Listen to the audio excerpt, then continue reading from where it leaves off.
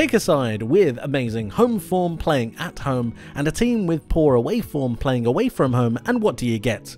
Well, in the Premier League you get the exact opposite of what you'd expect, because of course you do. Aston Villa have not lost a game at home since last February, until now, and they are unbeaten in the Premier League this season until Newcastle rocked up to Villa Park. And today we're going to be diving into what Newcastle did that the likes of Manchester City and Arsenal could not. If you are new to the channel, please make sure that you subscribe, you like the video, and you turn on those notifications. It really does mean a lot. But now, let's get into it.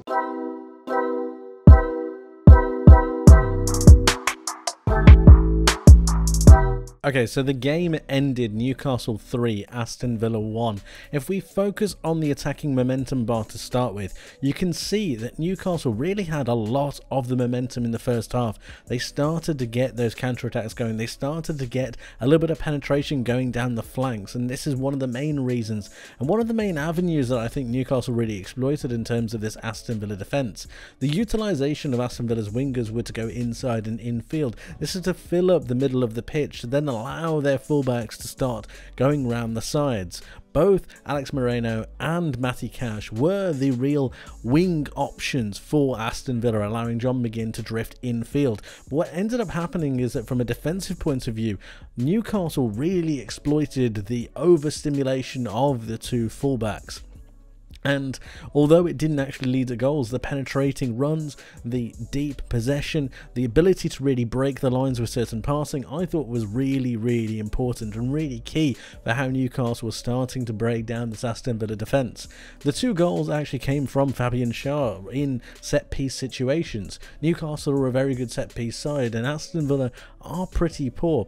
Later on in the second half, Aston Villa really did start to gain some momentum, but it faded a little bit after the goal, after they got their goal back. They had a disallowed goal as well, but it really just, it was too much to ask of them to really come back from a 3-0 deficit. Obviously, the third goal really was the killer for Aston Villa. A very good attack down the left-hand side from Newcastle, switching play over to Jacob Murphy, who was able to finish it. It was an own goal, but it was a decent run, decent finish. Now let's have a look at the players, because I want to talk about some of the tactics that Unai Emery in particular brought into this game, and how Eddie Howe, I think, looked at this situation and managed to exploit certain scenarios, in particular the runs of Alex Moreno and Matty Cash. I think Eddie Howe understands that Anthony Gordon is his main weapon, Alexander Isak is very good at penetrating through the lines, and Jacob Murphy is always a willing runner. So the ability for these players to really combat the two Villa fullbacks, especially when you have John McGinn going infield, Tielemans, who isn't a winger, going infield, it just meant that the wing backs, or the two fullbacks for Aston Villa, were really exposed just all of the time, and the space that they left in behind once they started to dart forwards to try and create that width for Villa really did hurt the likes of Konsa and Longley, both on either side. And actually it's the space that was left behind that Anthony Gordon drives into that causes the third goal for Newcastle. Let's take a look at the average positions, because one really interesting thing here is that there's no penetration in Aston Villa's positioning. There's no forward momentum, there's no playing through the lines. You can see this is Diaby, this is Watkins, and there is no penetration through this Aston Villa side whatsoever. They're far too flat, they're far too horizontal, there's no vertical movement here. The spine of the team is almost split apart, and there's no verticality to the way they play. If we contrast this to the way that Newcastle play, we see verticality. We see the likes of Isak moving forwards, we see Anthony Gordon, although he's drifting further inside, we see his verticality in comparison to the likes of Bruno Guimaraes, in comparison to the likes of Sean Longstaff. And when we compare both sides, one has a lot of verticality, one has penetration, one has the ability to go from back to front, the other is looking quite flat, looking quite stagnant, and this is the main difference between the two sides. Aston Villa found it really difficult to penetrate through this Newcastle back four. They dropped fast enough, which meant that they couldn't run in beyond.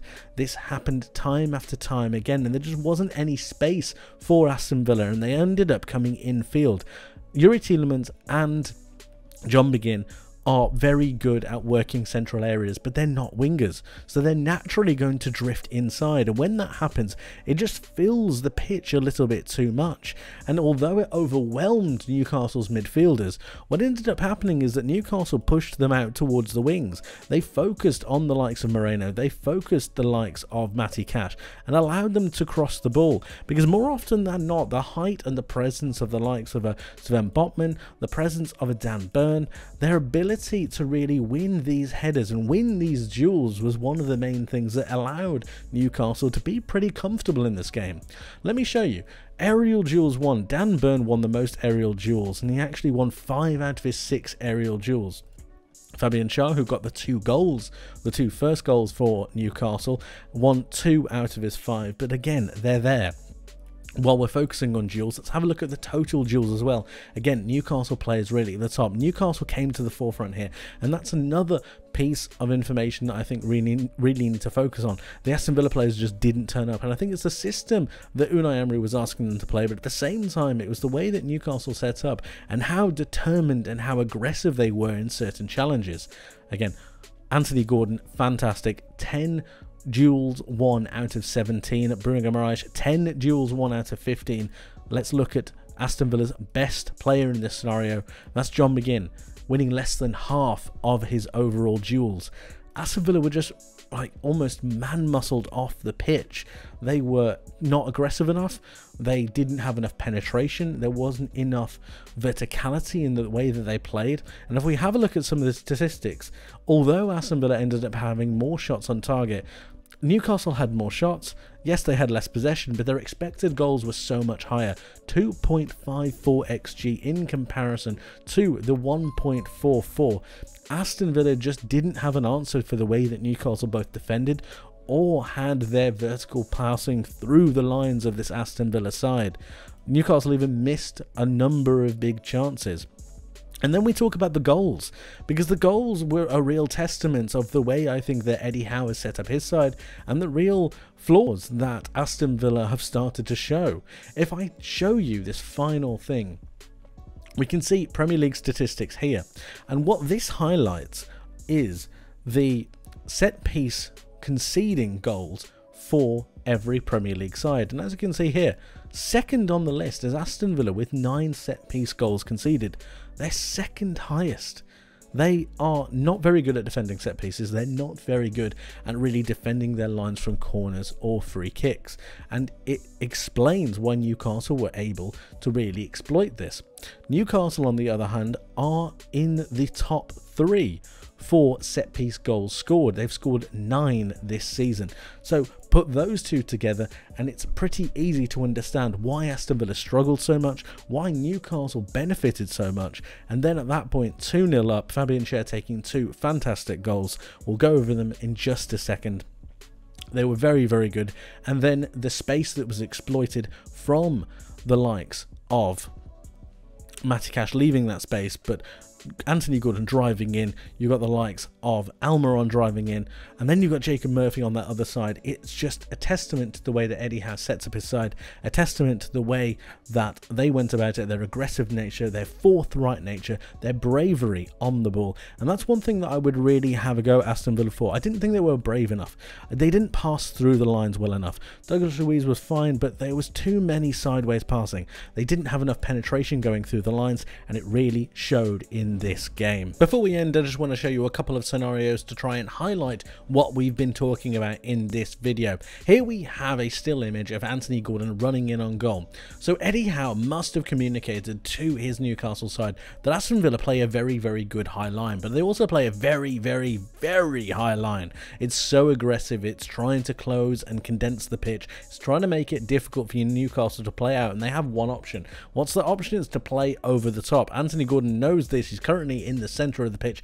Isak is out on this left hand side driving in as well, and the space that is afforded to Newcastle, if they get their runs correct, if they get their runs right, is so rewarding. And they tried this time after time again, especially down Aston Villa's right hand side, Newcastle's left.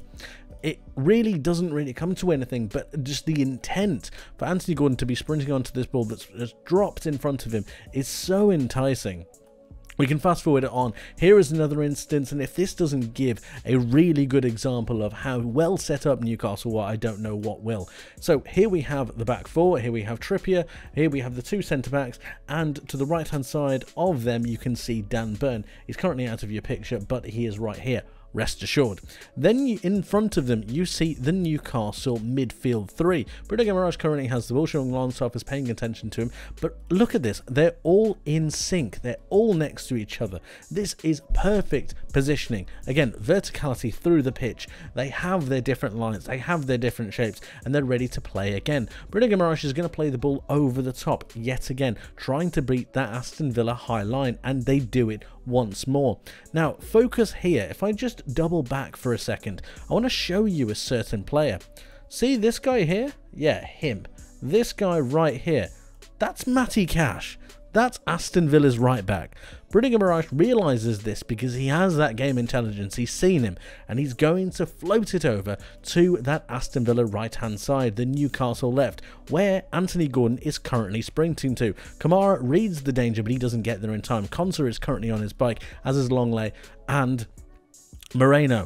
Anthony Gordon is currently sprinting in, and again it's another 1v1 situation that he's going to have to deal with the goalkeeper. It's another setup, it's another way for them to go forward. He just doesn't get the connection quite right, but it's a precursor for what happens later on in this game. Let's now have a look at the goal. The first thing I want to notice, or I want to showcase to you, is Fabian Schär on Douglas Luiz. He's currently having a grappling match, something that the referee is obviously seeing. However, he doesn't want to take action. That's absolutely fine. The second thing that I want you to notice is Alexander Isak wrestling with Konsa.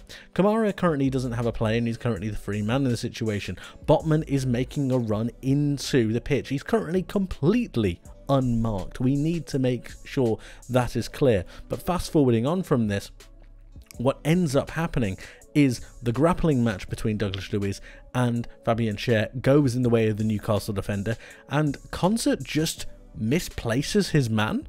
This is something that, for me, if I was an Aston Villa supporter, if I was Unai Emery, I'd be really concerned with. If I was the set piece coach, I would be drilling this into them. This cannot happen from an Aston Villa perspective. This is a huge no-no. Huge no-no. Any kind of flick on towards the back post, and Alexander Isak has a free header. Free. Completely free. You can't see that, but I'm going to write it again because I think it needs explaining. It's completely free. But in the end, it doesn't happen, and it drops to Fabian Schär, who in the end wins his duel with Douglas Luiz. Again, reiterating what I'm said, with the fact that Aston Villa just failed to win their duels against the Newcastle players. He gets in front, it drops in front of him, and he's able to slot it home. Let's continue and have a look at another example. Let's have a look at the second goal that Newcastle score. This, in my opinion, is the most forgivable one. I think a couple of things happened that Aston Villa just can't essentially predict. The ball comes back out to Anthony Gordon, who fires a shot down towards the likes of Longley. It gets deflected, it flicks up onto the crossbar, and I can accept that. That's nothing too bad. If there's anything, they need to sprint out. If all of them are going to sprint out, you can't have two people meleeing towards the back. Everyone needs to get out. But again, like I said, it's the more forgivable option. And finally, we have the third goal. Remember what I said about Matty Cash? Well, he's out on this right hand side of Aston Villa again, but he's currently trying to chase back with the play. He's right here.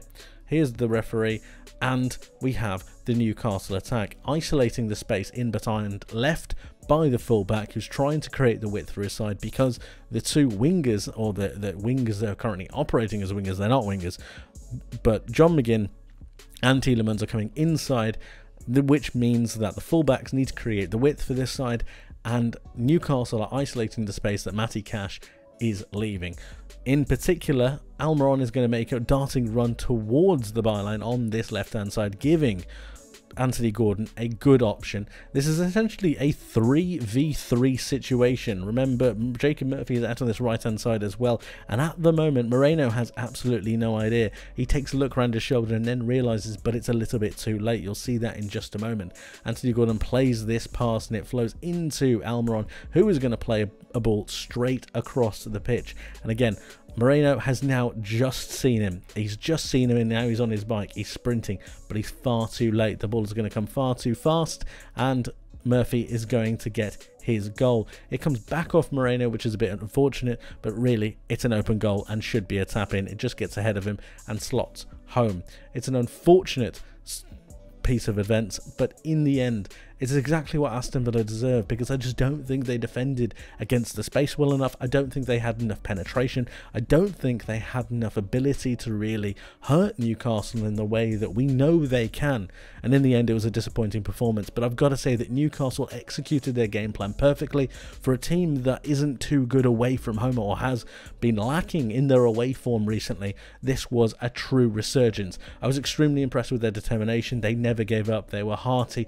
aggressive, everything you expect from a Newcastle team, but their game plan worked flawlessly, and the way they executed and really infiltrated the space that was left by Aston Villa was nothing short of sublime, and they thoroughly deserve their 3-1 victory. And that's it for today, guys. Thank you ever so much for watching. Make sure you let me know your thoughts in the comment section below on this game and what you took away from it. I would love to hear from you, so please do get in touch. Thank you ever so much for watching. I hope you enjoyed, I hope you learned something new, and I hope to see you in the next one. But until then, my friends, take care.